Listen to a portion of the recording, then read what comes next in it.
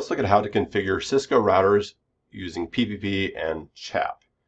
So I have my Cisco device right here, a couple devices, and these ones they don't have their cards in yet, so I go ahead and turn them off, and I drag over this nice little card here, and you can see there are the serial ports right here, and then I power it back up, and I go to the next one, power it down, put in my serial card, and power back up again. At this point, I am ready to connect the wires. So I go to my connections, I get my serial connection, run it from R1, and I'm going to do serial 010 over to my other router and serial 010. Now I go to the first router and I'm going to configure it for PPP and CHAP. So I do no, and I want to enable, go into my global configuration. Now it's important to make sure you have your host name figured out. Since I have the same host name as router, I need to set it. And so this one's R1. I'm going to set it to R1. Next, I want to make sure that I'm using my PPP encapsulation.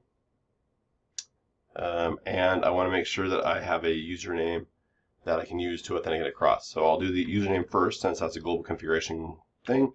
So username, and I want the name of the other router. So the other router is going to be R2.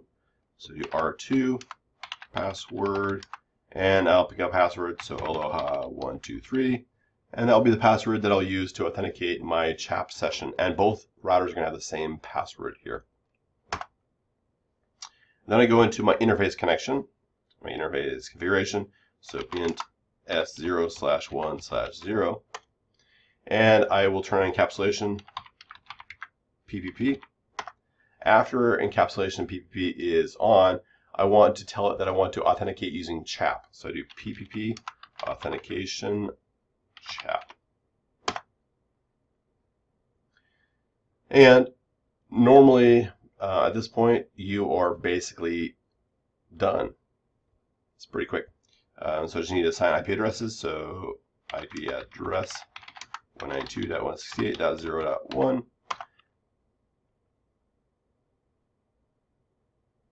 Oops, I need a mask. And then I do a no shut to activate the interface. So let's go ahead and do the other side.